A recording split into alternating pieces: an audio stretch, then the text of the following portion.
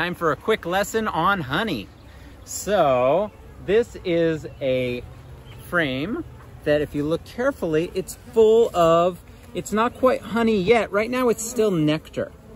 And the nectar is what the bees take, the liquid, sweet liquid the bees take from the flowers, but it isn't honey until they mix it with some enzymes in their honey stomach, which is where they carry the honey when they bring it back to the hive. And then when they put it in these cells, they use the heat and they flap their wings to dehydrate it.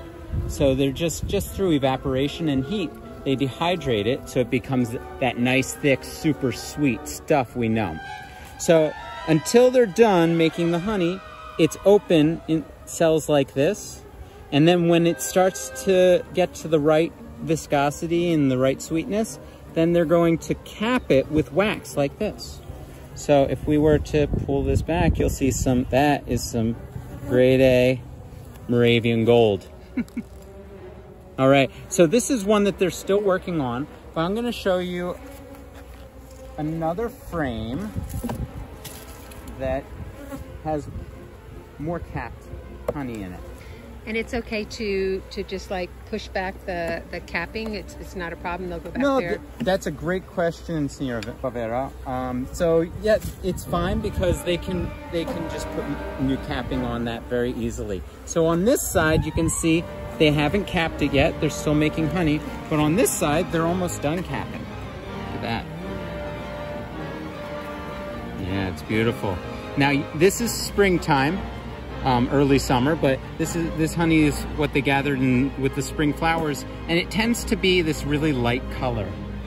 But in the fall, it's really dark just because of the flowers, especially the goldenrod that we have a lot of around here. It looks like they're getting more excited, more flying around. Is that because we're in the hive right now? Or? Yeah, yeah.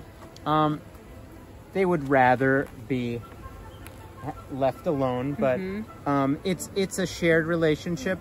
We help to make sure they have everything that they need in the beginning. When we start a hive, we'll feed them with sugar water. We'll move things around, make sure that they have what they need, so they're healthy, and they give us honey, and they also teach us a lot. So interesting. Nice. All right, thank you.